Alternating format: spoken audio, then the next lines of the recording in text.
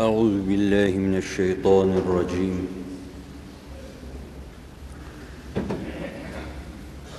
بسم الله الرحمن الرحيم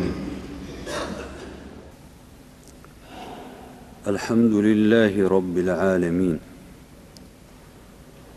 والصلاة والسلام على سيدنا وسندنا وشفيع ذنوبنا ومولانا محمد صلى الله تعالى عليه وسلم وعلى إخوانه من النبيين والمرسلين وعلى الملائكة المقربين وعلى عبادك الصالحين من أهل السماوات وأهل الأراضين رضوان الله تعالى عليهم أجمعين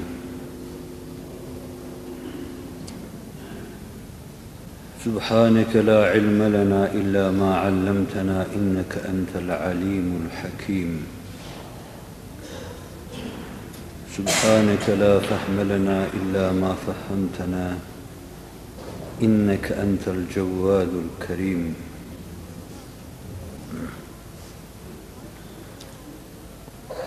أما بعد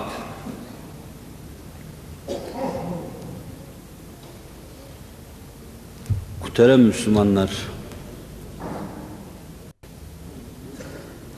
Cenab-ı Hakk'ın inayet ve tevfikiyle ve 5 mübarek Regaib gecesinin gündüzünü idrak etmiş bulunuyoruz.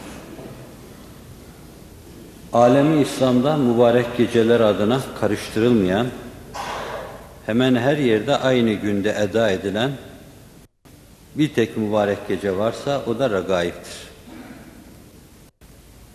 Diğerleri kamer hesabı, şems hesabı derken hesaplar altında bir hesapsızlığa girilmesine rağmen Regaib gecesi, Recep-i Şerif'in ilk Perşembe gecesi olması itibariyle Aleyhisselatü Vesselam'ın rahmi madere düştüğü günün kaçıncı gecesi ise bilemiyorum, belki bir aylık. Rahmi madere düştüğü andan bu yana devam edip değişmemiş. Kendi tergip ve teşviklerine de mazhar olmuş. O gün, o gecede ibadete, istiğfara teşvik edilmişiz. O gün, bugün devam ede gelmiş, devam ede gidiyor, devam ede gidecek inşallah. Onunla alakalı, onun mübarek tergip ve teşvikine mazhar bir günde biz 5.'sini idrak ettik. Rabbim idrak ettiklerimizi, edeceklerimizi marziyatı sübhaniyesine muvaffak eylesin. Amelin, işin, sayu gayretin çoğu değil, onun rızasına muvafık olanı matluptur. Bazen bir zerre ihlaslı amel, batmanlarla halis olmayana müreccahtır. Bazen bir tek kelime vesile-i necat olabilir. Çok etbaım, çok taraftarım, çok işim değil. Rabbimin rızasına çok merbutiyetim. Kantarlarla tartılamayacak, mahşerdeki terazilerin dahi tartmaya güçleri yetemeyecek tek şey, amelde, davranışta kemale hassasiyetle Allah'ın hoşnutluğunu araştırmak. Günümüzün insanını aldatan hususlardan birisidir, hepimizi de. Rabbim bütün harekat ve sekenatımızda rızasını araştırmaya bizi muvaffak eylesin. Enbiya-i İzam'ın vazifelerini sıralamıştım. Ve son bir hususu arz edecektim. Ezan-ı Muhammedi geldi. Bülend avazıyla arz-ı semayı çınlattı. O konuşurken bana susmak düştüğü için ben de sustum. Ve maddenin birincisi kaldı. Enbiya-i İzam insanların nazarını halktan hakka çevirmek için gelmişlerdir. Kulluğu sisteme koymak, insanların ruhuna kulluk, ruh ve şuurunu perçinlemek için gelmişlerdir dedim. Enbiya-i İzam insanlara misal teşkil etsinler diye gelmişlerdir. Nasıl inanacaksınız? Nasıl davranacaksınız? Nasıl ibadet yapacaksınız? İnsanlarla nasıl muaşerette bulunacaksınız? Bütün bunlarda ellerinde Allah'tan gelmiş ışıktan meşaleler önünüze düşecek, yanıltmadan sizi doğruya götürecekler. Peygamberler ve peygamberler içinde tecviz ediliyorsa şayet peygamberler peygamberi Hz. Muhammed Mustafa sallallahu aleyhi ve sellem. Tecviz edilmese peygamberler sultanı der geçeriz. Enbiya-i İzam insanları eğri büğrü karanlıkta yaşamadan istikamete ulaştırmak için gelmişlerdir. Ve hususiyle Nebiler Sultanı. Enbiya-i İzam Allah'ın bizden istekleri nedir ve neleri yapmamamızı istiyor, neyi yasaklıyor bize, bunları bize talim etmek, bizi şaşkınlıkta bırakmamak, hayrette bırakmamak için gelmişlerdir. Ve Enbiya-i İzam insan aklının yanıltmasına karşı dünya ve ahiret muvazenesini kurmak için gelmişlerdir. Ne kadar dünyaya sahip çıkacaksınız ve ne kadar sinelerinizde ahirete yer verecek, hayatınız boyunca onu araştıracaksınız. Biz bu muvazeneyi onlardan öğrendik. Ve en son şu hususa gelmiştim, diyememiştim. Bugün onu demekle başlayıp Allah'ın dedirteceği şeyleri demeye çalışacağım. Enbiya-i İzam insanların ahirette Allah'a karşı itirazları olmasın diye gelmişlerdir. Rusulen mübeşşirin ve münzirin li'allâ yekûne linnâsi alallâhi hucce ba'de rusul. Sadakallahul azim. Onlar bir kısım şan-ı yüce peygamberler, meşale taşıyan insanlar, yanıltmayan rehberler. Binlerce rehberin arkasından gitmiş yanılmışsınızdır. Çünkü ışıksızdır. Siz semavi ararken o arazidir. Sizin içinizden çıkmıştır.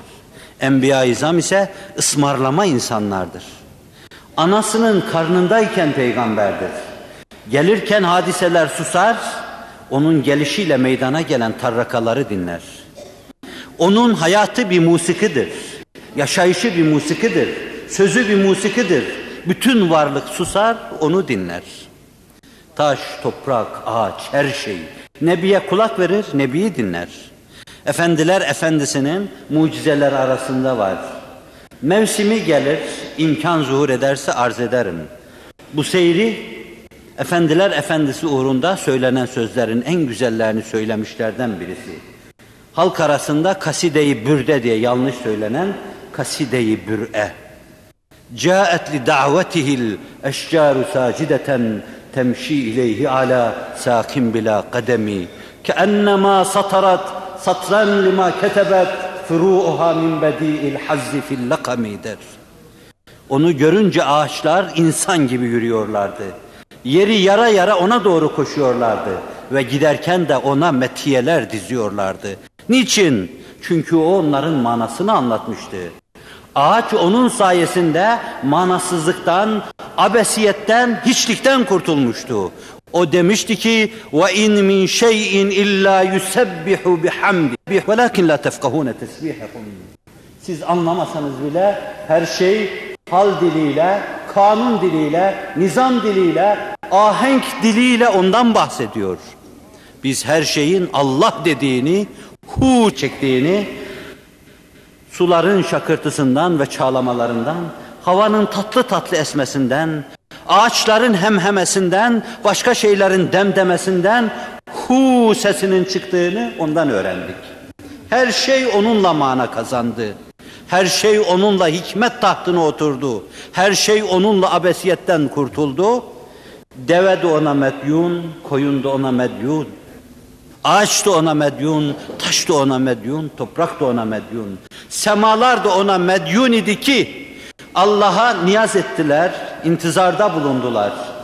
Bir de yeryüzüne bastığı o mübarek ayaklarını kaldırım taşları gibi bizim yıldızlarımıza bassa, Allah bu içten niyazı hal diliyle yapılan bu duayı kabul buyurdu. Onu Miraç'la serfiraz kıldı.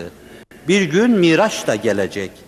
Böyle güzel günler, güzel aylar sıralanınca Miraç bana sıra gelmiyor mu der, o da devreye girer, o da gelir. O da o büyük sultanın büyüklüğünü sema ehline göstermesi hadisesi ve vakasıdır. Miraç. Peygamberler aldatmayan rehberler. İnsanların Allah'a karşı itirazları kalmasın diye Allah gönderdi. Bakın Kur'an öyle diyor. O aydınlık insanları, ışık kaynağı insanları. Siz Allah'a karşı bir itirazda bulunmayasınız diye Allah size gönderdi. Peygamberlerden sonra Allah'a karşı itiraz kalmayacak. Kainat bize Allah'ı anlatıyordu. Nereye baksanız fevkalade bir nizam ve ahenk görürsünüz. Bu nizam ve ahenk Allah'tan bahsediyor. Kainatta hiçbir şeyi gayesiz ve abes göremezsiniz. Tabii siz de sizin dahi gayesiz ve abes olmayacağını anlayacaksınız. اَيَحْسَبُ الْاِنْسَانُ اَنْ يُتْرَكَ سُدَى İnsan başıboş, abes, beyhude mi yaratıldı zannediyor? Onun da bir gayesi vardır. Taş, ağaç, toprak, Allah derken insanın dememesi ne abestir? Sizi abesiyetten, bizi abesiyetten kurtarmak için gelmişler peygamberler. Gelmeselerdi bazı itirazlar, aklın zahiri nazarında bazı itirazlar olabilirdi. Ve ma kunna muazzibin hatta neb'ase rasula. Rahman ve Rahim olan Allah da diyor ki, peygamberleri göndermeden kimseye azap edemezdim ben. Edemezdim, akı karadan seçecek insanlar gelmedikten sonra, doğruyu eğriden tefrik edecek insanlar gelmedikten sonra, yalancı ve kezzapları Allah indinde kıymetli insanlardan ayıracak insanlar gelmedikten sonra, ben insanlara azap edecek değildim. Büyük mezhep imamlarının bu ayetin altında mücadelelerini ilmi kelama bırakarak geçelim. Bizim arz etmek istediğimiz husus, peygamberler insanların ahirette Allah'a karşı itirazları kalmasın diye gönderilmişlerdir. Ve Efendimiz sallallahu aleyhi ve sellem bu yüce davayı insanlık surlarının en yüksek burcuna diken en muhteşem bayraklardır tabir caizse. O bu muhteşem bayrağı diktikten sonra kimsenin herhangi bir itirazı artık hakkı kalmamıştır. Ve bu işi hayatına gaye saymış. Benim vazifem sadece tebliğdir. Ve ma aler resul, Kur'an diyor. Ve ma aler resul illel belâg. Peygambere tebliğden başka bir vazife yoktur. O nurunu neşrede dursun. Yarasalar ziyadan rencide oluyordu gözleri. Rencide olur dide-i huffaş ziyadan. Yarasalar demek. Rencide olur dide-i huffaş ziyadan. Yarasalar rencide oluyordu. Ebu Talib'e müracaat ettiler. Söyle sesini kessin, putlarımızı taan etmesin. Atalarımızın ilahları hakkında naseza, nabeca sözler söylemesin. Haşa, onun ağzından naseza, nabeca söz çıkmazdı. O doğruyu söyler, doğruyu haykırır, doğruyu görür, doğruyu söyler ve doğru adına yaşardı. Doğruyu tebliğ ettiği anda benim vazifem bitti galiba, artık öte tarafa gitme sırası geldi bana derdi. Doğruya hayatını vakfetmişti. Ebu Talib'i tazyik ettiler. O da yüce yeğenine. Yüce yeğenine nispetten başka da bir şerefi olduğuna kani değilim. Yüce yeğenini cibilli olarak tam 40 sene bağrına basmış himaye etmiştir. Bu yönüyle talihli sayılabilirdi. Keşke onun dümenine oturduğu vapuru kaçırmasaydı. Keşke amca ne olur bir kere la ilahe illallah de Allah huzurunda şefaat edeyim. Kureyş müşrikleri derler ki yeğenim, Ebu Talib ölümden korktu, yeğeninin dinine girdi. Çok arzu ederdim ve dilerdim ki la ilahe illallah Muhammedur Resulullah desin. Nasıl bunu dileyemezdim ki? Hazreti Ebu Bekir 80 yaşında Ebu Kuhafe'nin elinden tuttu. Mekke fethinden sonra Müslüman olarak Efendimizin yanına getirdi. Efendimizin tabiriyle saçları adeta karganın tüyleri gibi olmuştu. Bembeyaz ve kıvırcık. Hazreti Ebubekir babasının rüşte ve hidayete erişi karşısında hıçkıra hıçkıra ağlıyordu. Bu mutlu günde ne diye ağlıyorsun ya Ebubekir? Efendimiz buyurdular. Ya Resulallah, Ebu Kuhafe'nin babamın elinden tutup getirdim. Ne kadar arzu ederdim babamın yerinde Ebu Talib olsun. Çünkü o sana babamdan daha çok hizmet etmişti. Bu da vefa borcu, insanlık borcu. Gerçekten gönül verilen, sevilen insanın her parçasına saygı duyma borcudur. Ulat-ı Şia gibi Ebu Talib'in elinden tutup cennete koyma elimden gelmez. Çünkü ben cennet hazinesi değilim. Çünkü o Allah'ı kabul etmemişse benim o mevzuda ne nazım ne de niyazım ne de başkasının nazı niyazı hiçbir şey ifade etmez. Ama bu bir vakaydı. Bu zat tam 40 sene bağrını açtı Efendimiz'e. Ve işte ona müracaat ettiler. Söyle, vazgeçti. Ne tekliflerle geldiler. Seni Mekke'ye reis yapalım. Elimizde avucumuzdaki altını, gümüşü, dirhemi, dinarı hepsini senin önüne yığalım. Oysa ki o çoktan İbn Mesud naklediyor. Geçiyorduk dağların yanından. Buyurdular ki şu dağlar altın olup yanında yürümek istediler. Hayır ya Rabbi dedim. Çünkü benim gözüm başka şeylerde. Benim gözüm şu dalalete doğru koşan insanlığın elinden tutmak, onları cennetlere yükseltmek. Benim gönlümde taht kuran tek şey, insanlığın rüşt ve hidayeti, insanlığın Allah'a kavuşturulması. Bütün Mekke'nin altınını, gümüşünü senin önüne yığalım. Hastaysan seni tedavi ettirelim. İzdivaç istiyorsan seni en zenginle, en zenginimizle evlendirelim. Daha ne istiyorsan varımızı yokumuzu ortaya dökelim. Senin istediğin her şeyi yerine getirelim, israf edelim. El-Risale filminde aradan nakil işini yapan Ebu Talib oluyor. Gerçekten İbn İshak'ın siyerinde, İbn Hişam'ın magazisinde doğrudan doğruya muhatap Efendimiz'dir, konuşan da Efendimiz'dir. Bunları iyi dinledikten sonra sözünüz bitti mi buyurur. Evet bitti derler. Vallahi gökten güneşi bir omuzuma koysalar, ayı da bir omuzuma koysalar, ben bu davadan vazgeçmem. Ya selefim diyor, ya şu kellem gider veya Allah beni muvaffak eder. Bu meseleye hayatını öylesine vakfetmişti ki, ne dünyanın debdebesi ve ihtişamı, ne tehdidi ve korkusu, ne ölüm endişesi, gönül verdiği bu meseleden bir zerre, bir lahza, bir aşire onu vazgeçirememişti. Hep davasını düşünmüştü. Gezerken, otururken, kalkarken.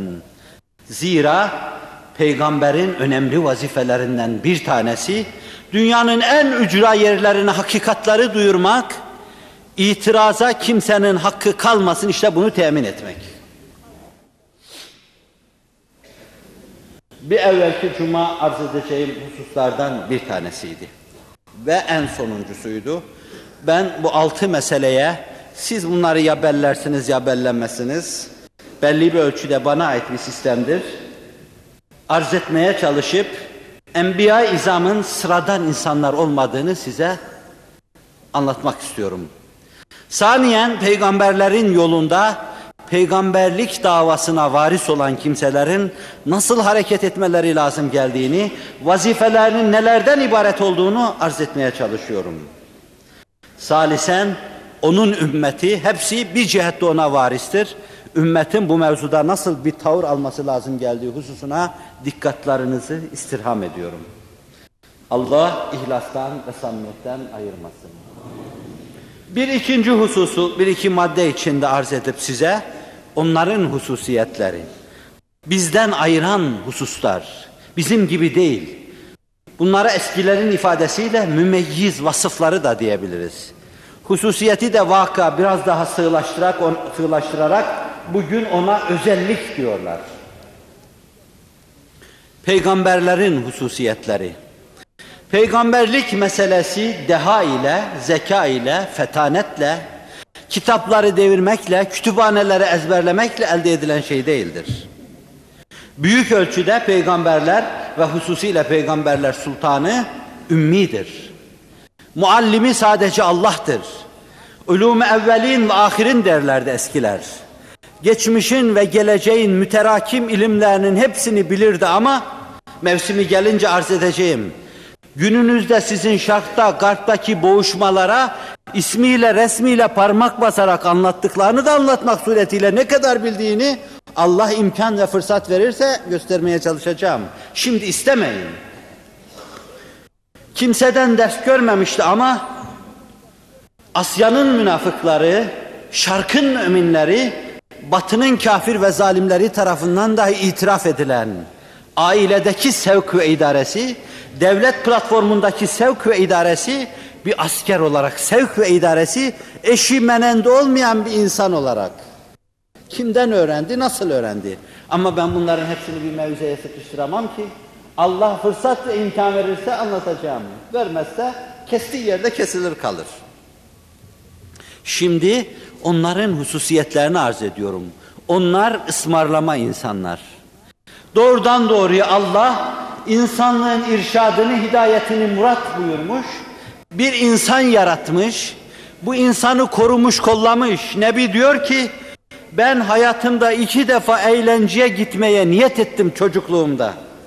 Giderken yolda uyku bastı.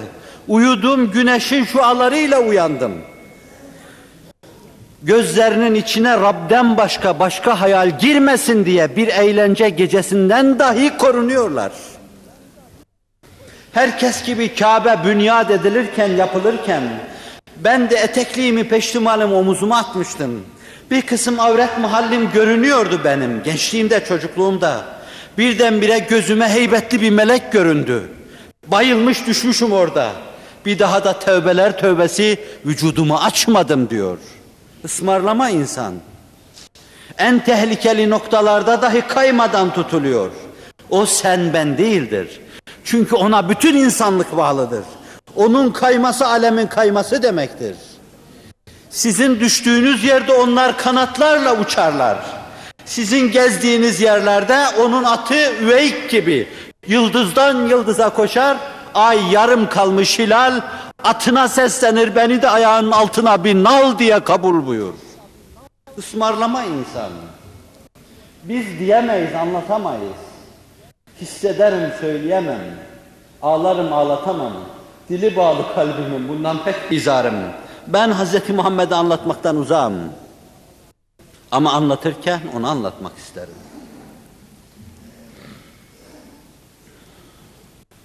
Peygamberlik vazifesi ona kendine adamış, başka hiçbir şey düşünmüyor. Dünyanın şarkına, garbına, her tarafına duyuracak. Çok su götürür bir fasıl. İmkan el verirse ileride duracağım ama bu onlara ait bir meziyet ve bir hususiyettir. Arkadan gelenlere bana demeyeceğim çünkü ben kendimi hiçbir zaman onu anlatma çizgisinde görmedim. Ama çok muhterem, mübeccel, muazzez, mübarek imamlarımız, vaizlerimiz, hocalarımız var. Allah cihan durdukça uzun ömür versin, durdursun, hakkı anlatmaya muvaffak eylesin. Anlatırlar size. Onlara ve bize düşen vazifede şudur ki, biz üzerimize aldığımız bu vazifeyi yapmadan başka hiçbir şey düşünmeyelim. Sadece bunu düşünelim. Sadece. Hususiyet, peygamberliğin arazi olmaması, semai olması, vahiy olması, ilahi teklif olması, biz buna Rabbani diyoruz. İnsani değil, Rabbanidir. وَكَذَٰلِكَ أَوْحَيْنَا إِلَيْكَ رُوحًا مِّنْ أَمْرِنَا مَا كُنْتَ تَدْرِي مَا الْكِتَابُ وَلَا الْإِيمَانُ وَلَكِنْ جَعَلْنَاهُ نُورًا نَهْدِي بِهِ مَنْ نَشَاءُ مِنْ عِبَادِنَا وَإِنَّكَ لَتَهْدِي إِلَى صِرَاطٍ مُسْتَقِيمٍ. Habibi Zişanım, sana kitap nedir bilmiyordun, kitabı sana vahyettik. İnsanlar arasından seni seçtik, seni Rabbani kıldık, Ribbiyundan kıldık. Seni insanla ışık saçacak bir rehber haline getirdik. مَا كُنْتَ تَدْرِي مَا الْكِتَابُ وَلَا الْا۪يمَانِ Kitap nedir, iman nedir bilemezdin. Biz öğrettik. Sen okuyarak öğrenmedin, çevrenden öğrenmedin, muhitinden taallüm etmedin. Senin muallimin biziz. İlahi rahle-i tedris önüne oturdun ve her şeyi Allah'tan öğrendin. Sen ne mübeccelsin ki senin müderris ve muallimin Allah'tır. Sen de Resulullah'sın. Adını adına ihtiran etmiş. La ilahe illallah demiş. Yetmez bu. Neden yetmez? Çünkü Habibim seni ben ayrı bırakamam. Muhammedur Resulullah. Adem tevbe ederken Allah'ım Hazreti Muhammed hürmetine beni bağışla demişti. Sen Muhammed'imi nereden biliyorsun?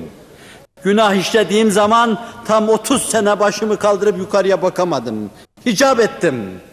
Bir gün gözüm cennetin kapısına ilişince La ilahe illallah lafz-ı celalin bittiği yerde Muhammedur Resulullah başlıyor gördüm. Anladım ki bu zat senin nezdü üluhiyetinde erişilmez bir payeye sahip. Onun adını vesile yaparak sana yalvarıyorum, beni bağışla der. La ilahe illallah Muhammedur Resulullah. Ne mutlu size ki böyle bir peygamberin arkasında bulunuyorsunuz. Geçirdiğiniz gece de anasının karnında belli olduğu dönemde, herhalde 1 aylıktı. Anasının karnına düştüğü gece regaib gecesi olursa 8 ayda doğmuş olur. Oysa ki o kamilü mükemmeldi. Kamilane doğuş da ancak 9 ayda olur. Onun her şeyi tas tamamdı. İlave edilecek hiçbir şey yoktu onun. Ve ma yantiku anil heva. Heva ve hevesine göre konuşmaz. Soru sorarlar. Peygamberlik mualla tahtına taht kurmuş oturan sultanlar sultanına soru sorarlar. Allah'tan vahyi gelmezse ağzını açıp tek kelime konuşmaz. Oysa ki biz konuşuyoruz. Ağzımıza ne gelirse konuşuyoruz. Kim bilir niceleri hevayı hevesten oluyor bunların. وَمَا يَنْتِقُ عَنِ الْهَوَى اِنْ هُوَ اِلَّا وَحْيُ يُوحَى Her şey ona vahyolur ve öyle konuşur. Vahyiden başka bir şeyle konuşmaz.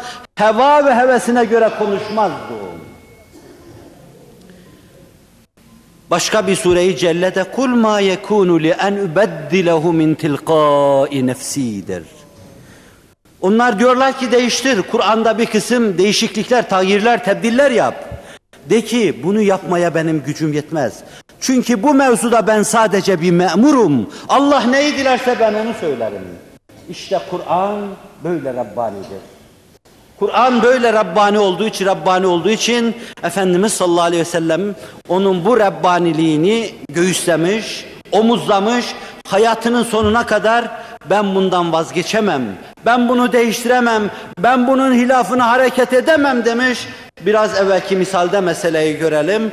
Ay bir omuzuma, güneş bir omuzuma konsa kellem gider fakat ben bu davadan vazgeçemem ve geçmemiştir. Birinci hususiyet budur. Davanın Rabbani olması, Allah tarafından yaratılan insanların haddi zatında başka türlü esaslarla yola getirilmeleri, terbiye edilmeleri, insani kemalata yükseltilmeleri de mümkün değildir. İnsanı yaratan Allah'tır ve onu kim yaratmışsa onu en iyi bilen de Allah'tır. İdare eden de Resulullah'tır sallallahu aleyhi ve sellem. İkinci hususiyet, peygamberlerin yaptıkları büyük hizmet karşılığında ücret ve mükafat istememeleri. Bu bugün de bizim için bahis mevzudur. Peygamberler ve ya kavmi la es'elukum aleyhi mâla in ecriye illa alallah derler. Bir surede sadece 5 defa ve ma es'elukum aleyhi min ecr in ecriye illa ala rabbil alemin. Zannediyorum bunu bütün cemaatte biliyor. Çünkü imamlarımızın çoğu Ramazan-ı Şerif'te, teravihte bir rekatta İz qâle lehum ahuhum Nuhun, iz qâle lehum ahuhum Hudun, iz qâle lehum ahuhum Salihun derler. İkinci rekatta da وَمَا أَسْأَلُكُمْ عَلَيْهِ مِنْ اَجْرٍ اِنْ اَجْرِيَ اِلَّا عَلَى رَبِّ الْعَالَمِينَ derler. Size karşı yaptığım bu ağır, bu çetin, bu değirmen taşları arasında ezilme gibi zor vazifeyi yapıyorum. Ama karşılığında ücret ve mükafat istemiyorum. Benim ücret ve mükafatım yalnız Allah'a aittir. Peygamber maddi ve manevi füyüzat hislerinden fedakarlıkta bulunan insandır. Peygamberin gözünde cennet bile yoktur. Nitekim ümmeti onu konuşturur. Süleyman Çelebi konuşturur. Mahşerde başını yere kor. Ümmetim cehennemde ise ben cenneti bile istemem dedirtir. Bu Hz. Muhammed'in ruhudur. Ve nitekim ehli keşif daha bezleri arasında depinirken, haşa depinirken değil, kim bilir ümmetinin günahları adına neler yapmak için kıpırdıyordu. Annesini konuştururlar. Kulağımı ağzına verdim, dinledim. Ne dediğini anladım. Diyordu ki bezleri içinde, çırpınırken, heyecan, helecan ve hafakanla kıpırdar dururken, ümmeti, ümmeti diyordu. Doğduğu andı bu. Doğduğu an nasıl ümmeti, ümmeti diyordu. Mahşerde ilk dirildiği anda başını yere koyacak, Fatıma'yı istemiyorum, Hadice'yi istemiyorum, Ayşe'yi istemiyorum, Ümmü Seleme istemiyorum manasına ümmeti, ümmeti diyecek, ümmetini isteyecek. Hasbilik. Peygamber bunu yapacak ve bunun karşılığında hiçbir şey istemeyecek. İşte onlara ait bir hususiyettir. Onlara ait bir hususiyet olduğundan dolayı vaaz-ı nasihat ve irşatta bulunanlar halkı irşad edecek, anlatacak. Fakat karşılığında maddi manevi ücret istemeyecekler. Hususiyle günümüzde ehli dünya, ehli ilmi vasıtayı cer yapmakla ittiham ediyorlar, karalıyorlar. Bu yalancı, kazip, münafıkları yalan çıkarmak için ehli ilim, ehli diyanet, bütün imamlar, vaizler, müftiler irşat vazifesini yaparken halktan gelecek maddi ve manevi füyüzata karşı, berekete karşı, maddeye karşı bütün kapılarını kapamalıdırlar. Beyhude yorulma kapıları sürmelidir. Bizim kapı ve menfezlerimiz bir noktaya açılı. O da Allah. İn ecriye illa alallah. Peygamberden bu dersi alacağız ki söylerken söz geçebilsin, yoksa geçmez. Çünkü sözün ne yolla geçtiğini bile onlardan öğreniyoruz. Söz nasıl tesir eder onlardan öğreniyoruz. İttebi'u men la yes'elukum ecren ve hum muhtedun. Yasin'i çoğunuz ezbere bilirsiniz. Antakya ahalisine Hazreti Mesih'in elçileri geliyor. Ve orada adının Habibi Neccar olduğunu duyduğumuz kadim kitaplar bize anlatıyor, bizim kaynaklarda yok. Gelip onlara, elçilere, halka İttebi'u men la yes'elukum ecren ve hum muhtedun. Rüşte, hidayete erdikleri, ışık dünyası içinde kanat açıp uçtukları halde sizden karşılık beklemeyen bu adamlara uyun diyor. Bunlar uyulacak insanlardır. Çünkü dünyada sizden bir şey istemiyorlar. Düşünün uyacağınız bir insanı. Öyle bir insan ki diyor, Allah'ım hayatım boyunca soluk soluğa beni hizmet ettir. Gece yapacağım hizmeti düşüneyim. Gündüzde kalkayım, fırsat buldukça sinemin bütün ilhamlarını bu nurlara, feyizlere muhtaç insanların sinelerine boşaltayım. Sineleri aşkı heyecana getireyim. Ve bir gün sen bu milleti kendini bulmuş hale getirirsen, kendi ayakları üzerinde yürüyor hale getirirsen, kendi elleriyle tutuyor hale getirirsen, kendi kafasıyla düşünüyor hale getirirsen, Avrupa'nın kafir ve zalimlerinin tasallutu altından kurtarırsan, Asya'nın münafıklarını alet olmayacak hale getirirsen, işte o gün benim canımı al, zira bir kaşık şeyle örfaneye karışmışsam, nefsime bir hisse çıkarırım. Oysa ki ben bu işi Allah için yapıyorum, ben bu işi senin için yapıyorum.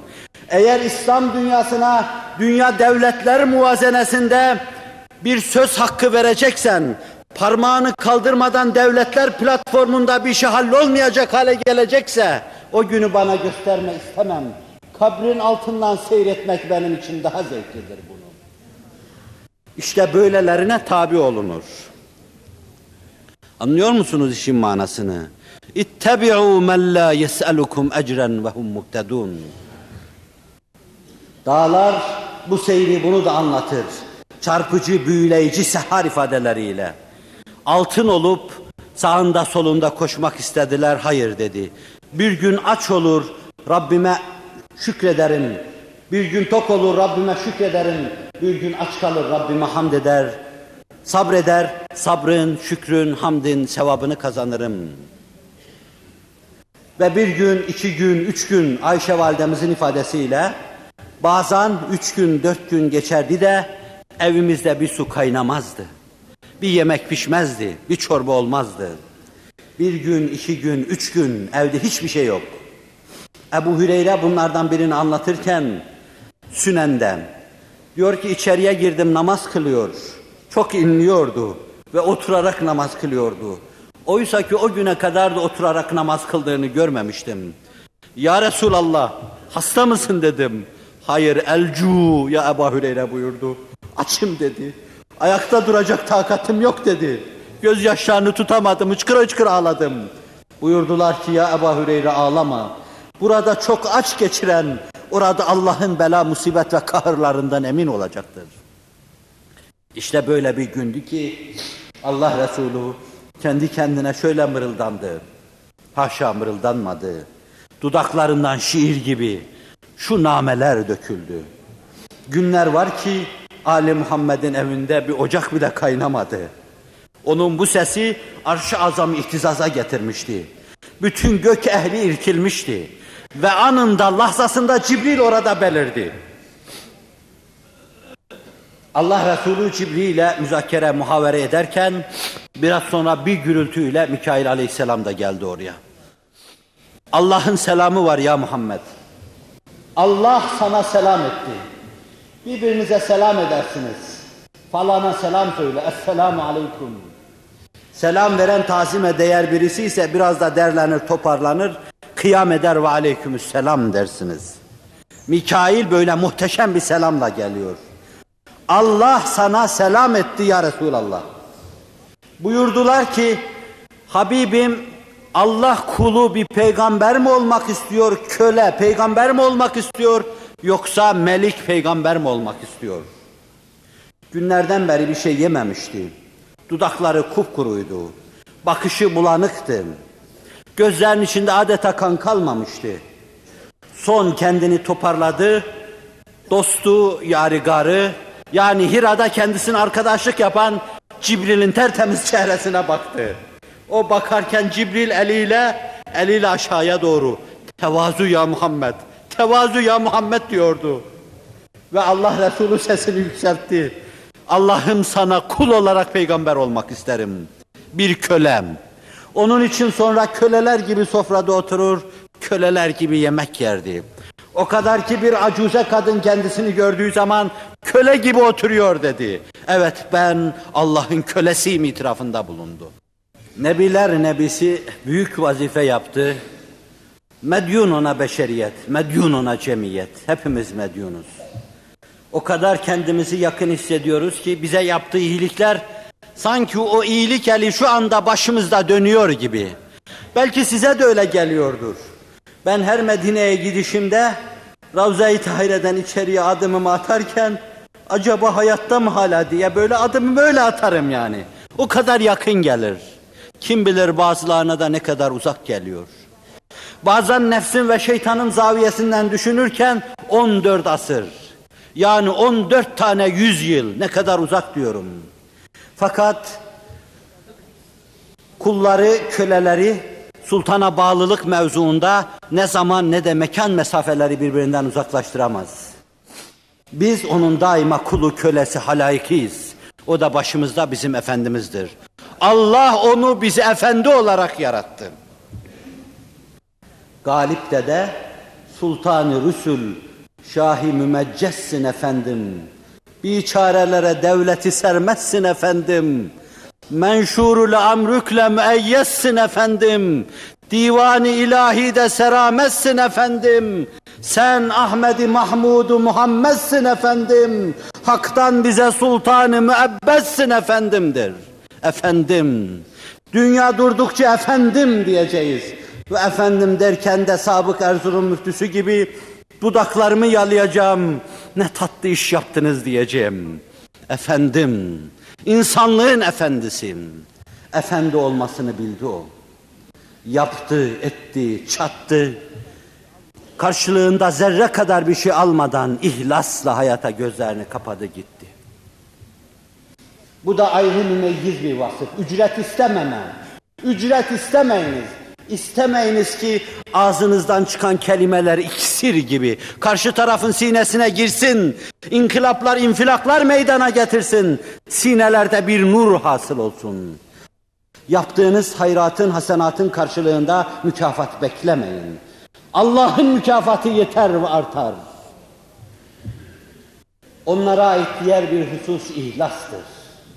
وَمَا أُمِرُوا إِلَّا لِيَعْبُدُوا اللّٰهَ مُخْلِص۪ينَ لَهُ الدِّينَ حُنَفَاءَ وَيُقِيمُوا الصَّلَاةَ وَيُؤْتُوا الزَّكَاةَ. Başka şeyle değil, Allah'a halis, muhlis ibadet etmek için yaratıldılar. Allah peygamberi anlatırken kimseye ait değil. وَذْكُرْ فِي الْكِتَابِ مُوسَى اِنَّهُ كَانَ مُخْلَصًا وَكَانَ رَسُولًا نَبِيًّا. Bir de Hz. Musa'yı hatırla. O ihlasa erdirilmişti. İhlasa erme gayret ve cehdi değil. O ihlasa erdirilmişti. Allah tarafından tutulup ihlas tahtına oturtulmuştu. Yaptığı her şey Allah için yapıyordu. Allah'a kulluğun daisi sebebi Allah'ın emridir. Neticesi Allah'ın rızasıdır. Semereleri ve meyveleri ahirette Allah'ın vereceği şeylerdir. Öyleyse Allah emrettiği için yapılır. Mahviyet ve tevazu içinde yapılır. Allah düşünülerek yapılır, Allah rızası olur. Büyük mütefekkir, Allah için işleyiniz, Allah için başlayınız, Allah için çalışınız, Allah için görüşünüz. O zaman hayatınızın saniyeleri, seneler hükmüne geçecektir. Öyle bir mahviyet içinde çalıştı ki, Bernard Shaw gibi kimseler onun hakkında şöyle diyeceklerdir gün gelecek. Dünyada hiçbir insan hayata ve vazifeye açıldığı dönemdeki mahviyet ve tevazuunu zirveye çıktığı zaman korumamıştır. Bir tek insan vardır insanlık tarihinde. O da Hazreti Muhammed Mustafa sallallahu aleyhi ve sellem. İnsanları aziz tutar. Kendi cemaatine şöyle derdi. La tekumu kema tekumul âcim. İçeriye girince ayağa kalkıyordu herkes. Cihan ayağa kalkmalı o içeriye girince. Biz hala ayağa kalkıyoruz ya, geldi bir akkuş kanadıyla revan derken ayağa kalkıyoruz. Neden? 14 asır evvel o dakikada doğdu da ondan dolayı. Cihan ayağa kalkmalı. Dağ, taş ayağa kalkmalı. Arz ve sema ayağa kalkmalı. Ölüler, kabirdeki ölüler ayağa kalkmalı onun adı anılırken. Ayağa kalkmalı. Ama siz o sultana bakın ki ne diyor? La tekumu kema tekumul âcim. Acemlerin büyüklerine yaptığı gibi ayağa kalkmayın bana. Onlar yine gürül gürül kalkıyorlardı. O onların vazifesi. Fakat o bundan çok rahatsız oluyordu. Çünkü bir kere ben Allah'ın kuluyum, bendesiyim. Boynu tasmalı bir kölesiyim, prangalı kölesiyim. Kabullenmişti bunu. Ahlak aliye, böyle mahviyet ve tevazu içindeydi. Bir gün peygamberlik yoluna çıkardı Allah onu. O çıktı değil, çıkamazdı. Allah çıkardı. Allah'ın Resuludur. Allah onun kıymetini anlatırken izafet terkibi, nispet içinde anlatıyor. Resulullah diyor. Onu tanımak istiyorsanız Resulullah. O benim size olan elçimdir. Sizin de arzularınızı ona bana ulaştırmak için sizin elçinizdir. İlk gün nasıl çıktı? Tevazu ve mahviyet içinde. Kölelerle oturdu kalktı. Esirlerle oturdu kalktı. Esirlerle yemek yedi. Yanında çalıştırdığı insanla sofraya oturdu. Beraber bir lokmayı paylaştılar. Eline bir kumaş geçtiyse yarısını ona verdi, yarısını kendi giydi. Böyle başladı işe. Mekke fethi onun doruğa ulaştığı dönemdi. Ümmül Kura dediğimiz, yerdeki bütün beldelerin anası Mekke fethediliyordu. Sahabi diyor ki, o gün kılıç kullanılmadan Mekke'ye girildi. Bir yerde İkrime'nin mukavemeti oldu. Orada Hazreti Halid'in de ona karşı koyması oldu. Bunun dışında Mekke kılıç kullanılmadan fethedildi. Kullanıldı diyenler ondan dolayı derler. İkrime ve Halid mevzu. Kullanılmadı. Resul-i Ekrem sulh insanı olarak Mekke'ye girdi. Bir kere orada öyle kılıçla girmek mübah olmuştu ama Allah Resulü kullanmamıştır. Diyor ki sahabi, bindiği merkubun adını söylemeyeceğim. Esasen keşke o merkubun ayağını bastığı toprak benim gözüme sürme olsa. Bir himara binmişti. Bir merkebe işleye binmişti. Ben ona işlek merkep demeden utanıyorum. Çünkü Resulullah'ın bindiği şeyi sizin sıradan hayvanlarınız gibi anlamanıza vesile olur. Oysa o olsaydı bugün ben sırtımda kıyamete kadar taşırdım onu. O merkubu. Mekke'ye girerken o kadar mahviyet ve tevazu içinde giriyordu ki mübarek başı eğerin kaşına değecek gibi iki büklüm olmuştu. Allah'ım senin mübarek şehrine mağrur insanların, mağrur fatihlerin, mütekebbir hotfuruşların girişi gibi girmeden sana sığınırım. İşe nasıl başlamıştı öyle bitiriyordu. Burada bir hususu tavsiye için size bir şey arz edeceğim. Musikide temelli bir kaide vardır. İnsan hangi perdeden başlamış o perdede bitiriyorsa, bir şarkı, bir türkü hangi perdeden başladı onu o perdede bitirmeye muvaffak oluyorsa bu başarı sayılır. Peygamberlik nazmına, namatına aynı perdeden başlayan Hz. Muhammed sallallahu aleyhi ve sellem onu yükselterek bitirmiştir. Pesle başladığı bir şey arşı ferşi velveliye verecek bir çığlık halinde sona ermiştir.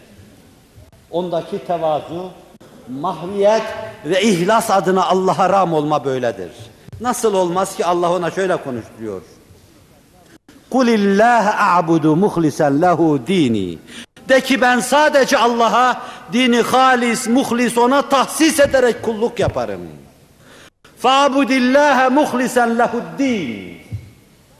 Dini Allah'a tahsis ederek sadece ona kulluk yap, sadece onu bil, sadece onu gör, sadece onu tanı, sadece ondan gelen ezvak-ı maneviyi tad, bunun dışındaki her şey beyhudedir. O buna uyanmış, buna yelken açmış ve bunda bir türlü doyma bilmiyordu. İlerliyor, tadıyor, hel min mezid diyordu. Yok mu arkası, yok mu arkası diyordu. İhlas insanı. İhlas insanı Allah ihlası erdirmiş. Sözün nüfuzu için ihlasa ihtiyaç vardır. Amelin ruhu ihlastır. İman, amel, sonra ihlas, ihsan sırrı. Cibril hadisinde imanı Efendimiz tarif ediyor. En tu'mine billahi ve melaiketihi ve kutubihi ve rusulihi ve yevmil ahiri vel kaderi hayrihi ve şerrihi minallahi teala. İslam'ı da anlatıyor. En tuqima salat ve tu'tiye zeka ve ta'uccel beyte ve tasuma Ramazan. Sonra mel ihsan ya Resulallah. İhsan nedir? En ta'budallah keenneke terahu fe in lem tekun terahu fe innehu yarak. İhsan Allah'ı görüyor gibi Allah'a kulluk yapmandır. Sen onu görmesen bile o seni görüyor ya. İşte hayatını bu sırrı idrak içinde, idrak ettiği bu şey yaşama içinde geçirdi ve bir lahza fevt etmedi. Ruhum, ruhunuz, ruhlarımız, kıyamete kadar gelecek müminlerin ruhu ona feda olsun. Diğer bir hususiyet ve meziyetleri de Enbiya-i İzam'ın, Batı'nın ukalalığı içinde meselelere yaklaşma değil, şarkın bilgeliği içinde, hikmeti içinde, peygamberlerin ses ve solukları şekli içinde meselelere yaklaşma. Peygamberler demagoji yapmazlar. Peygamberler diyalektik kullanmazlar. Günümüzde bir kısım içtimai ve iktisadi sistemlerde diyalektiğin bir esas olmasına karşı peygamberler meseleye mev'ize-i hasene ve hikmetle yaklaşırlar. Allah şöyle buyuruyor. Ud'u ila sebili rabbike bil hikmeti vel mev'izetil haseneti ve cadilhum billeti hiye ahsen. Habibi zişanım, sen onları hikmetle ve mev'ize-i hasene ile çağır. Eşyanın hikmetini anlat. Hilkattaki esrarı anlat. İnandırmaya çalış. Onlara yumuşakça yaklaş, mev'ize-i hasene ile. Başlarını kırarak, dişlerini kırarak, hissiyatlarını rencide ederek değil. Kalp, kafa ve ruhlarını inandırarak yaklaş onlara diyordu. Efendimiz sallallahu aleyhi ve sellem irşat hayatında, hayatı seniyelerinde hep bu yolla hareket etti. Nasıl ta başta Valide-i 𝐏𝐸𝐬𝐧 geldi. Onu tatlı tatlı dinledi. Dininize, diyanetinize küfreden bir müşriki sabırla dinleme sabrınız var mı yok mu bilmiyorum. Hakaret, ağzı hakaret dolu, huzuru Risalet Penahi'ye gelir Valide-i 𝐏𝐸𝐬𝐧. Konuşur. Allah Resulü sükunetle, sekine ile, vekarla dinler. Çünkü o sekine ve vekarı temsille gelmiştir. Sözün bitti mi der, bitti der. Öyleyse dinle, şimdi ben biraz okuyayım. Hamim vel kitabil mubin. İnna enzelnahu fi leyletin mübareketin inna kunna munzirin. Fiha yufraku kullu emrin hakim. Emren min indina inna kunna mursilin. Rahmeten min rabbik. İnnehu huves-semi'ul alim. Rabbis semavati vel ardı ve ma beynehuma in kuntum muqinin. La ilahe illahu yuhyi ve yumit. Rabbukum ve rabbu abaikumul evvelin. Valide-i 𝐏𝐸𝐬𝐧 elini kaldırıyor. Aramızdaki rahim hakkına konuşma, bittim diyordu. Kur'an hikmetiyle ruhlara giriyor ve gönüllerde bombalar patlatıyor. Düşünceleri tesir ediyor, kalpleri tesir altına alıyor. Akılların sultanı, kalplerin mahbubu, akılların terbiyecisi, ruhların terbiyecisi oluyordu. Aradan yıllar geçiyor. İmran'ın babası Hüseyin geliyordu. İmran İbni Hüseyin diyoruz. Diyorlardı ki aklın başında, sen git buna bir şey anlat. Belki vazgeçer bu işten. Geliyor ve aklı sıra Efendimiz'e bir şeyler anlatmaya çalışıyordu. Senin deden mi büyük, sen mi büyük? Dedem büyük bir insandır, Abdülmuttalip. Ama ben Allah'ın peygamberiyim. Babam mı daha iyi bilirdi, sen mi? Benim babam da senin baban da cehennemdedir buyuruyor Efendimiz. Daha başka bir sözünü İmam-ı Suyuti bu mevzuda yazdığı bir eserle naklediyor. Ben onu ilk mevzede arz etmiştim. Kanaatim de o istikamettedir. Efendimizin anne ve babasının Hanif olması, hiç olmazsa bir ihya hadisesi vardır. Efendimiz'i iktida etmeleri antiparantez. Sonra senin sözün bitti mi der. Hüseyin, sen kaç ilaha tapıyorsun? 8 tane. Kaçı yerde, kaçı gökte bunların? 7 tanesi yerde. Acıktığın zaman sen yiyeceğin şeyi kimden istersin? Göktekinden, yerdekilerin elinden bir şey gelmez. Kendi elimizle yığdığımız taş ve tunç yığınlarından bize bir şey gelmez. Göktekinden isterim. Susadığın zaman kimden istersin? Bakın, sehli mümteni, basitçe bir anlatma tarzı. Şarkın hikmeti ve bilgeliğidir bu. Diyalektik demagoji yapmıyor Efendimiz. Vicdanlı bir insanın kabul edeceği bir yolla yaklaşıyor. Başka bir hastalığın olsa kimin tedavi etmesini istersin? Göktekinin der. Görüyorum ki ben sana ne sorarsam sorayım sen göktekine yanaşıyorsun. Benim dediğim de budur zaten. La ilahe illallah Muhammedur Resulullah. Her şeyin zimamı Allah'ın elindedir. Her şey Allah evirir ve çevirir. وَالَّذِي يُطْعِمُنُ وَيَسْقِينَ وَإِذَا مَرِضْتُ فَهُوَ يَشْفِينَ وَالَّذِي يُمِيتُنِي ثُمَّ يُحْيِينَ وَالَّذِي أَتْمَعُ أَنْ يَغْفِرَ لِخَطِيئَةِ يَوْمَ الدِّينِ. Hazreti İbrahim, Allah Hazreti İbrahim'e konuşturmuştu bunları. Hazreti İbrahim konuşuyor. Acıkırken beni doyuran odur. Susadığım zaman suyu veren odur. Öldükten sonra beni diriltecek odur. Muhtaç olduğum şeyi giderecek odur. Her şeyi yapan odur. Öyleyse insaf etmek lazım. Şayet gökteki, yani bizden yüksek olan zat bunları yapıyorsa ne diye onun icraatına karşılık şükürleri yerde aciz, eli kısa, iktidarı kısa, iradesi kısa, yardımın en küçüğünü yapamayan kimselere dağıtalım, Allah'a şerik koşalım. Akıl işi mi? Hüseyin orada dize geliyor. La ilahe illallah Muhammedur Resulullah diyordu.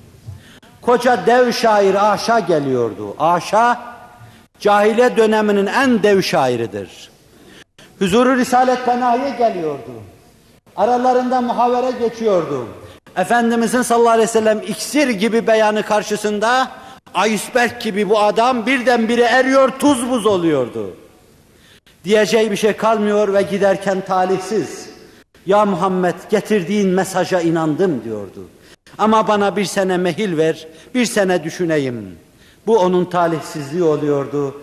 Çünkü bir sene yaşamaya ömrü yetmiyordu. Işıktan mahrum kalıyordu. Vapuru, treni kaçırıyordu. Uçağı kaçırıyordu. Dalalet, küfür ve küfranı içinde kalıyordu. Peygamber mev'ize-i hasene ve hikmetle yaklaşıyordu. Gönülleri fethediyordu. Demagoji, diyalektik ve felsefeye yanaşmıyordu. Zira onların, insanların sinelerine bugün dahi bir şey koymadığını açık, seçik olarak görüyoruz. Ben yine zihnimde tasarladığım mevzuu sona erdiremedim. Burada istidradi sözler anlatmadaki sistemin içine girdiğinden dolayı uzuyor. His heyecanım da işin içine karışınca, hele onun mübarek adı kel-misk kullema kerrerte yetadavva diyor. Mis gibidir. Ne zaman kurcalarsan etrafa koku salınır.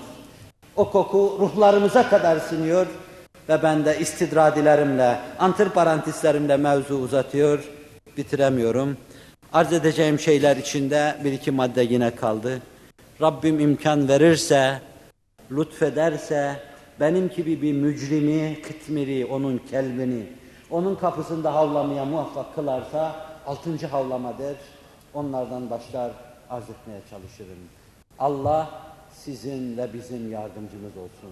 Amin. Rağbetlerin ona doğru uyandığı ve Allah'ın bizi terhip ettiği o geceyle, ibadet-ü taata terhip ettiği mübarek regaibin gündüzünde, Cuma ile kucaklaşan, bütünleşen gündüzünde sizi halisen, muhlisen ibadete muvaffak kılsın. Amin. Birinizi 1000 yapsın. Amin. Sizi sönmezliğe, ölmemezliğe, uyuşmamazlığa, düşmemezliğe muvaffak kılsın. Lillahi Teala'l-Fatiha.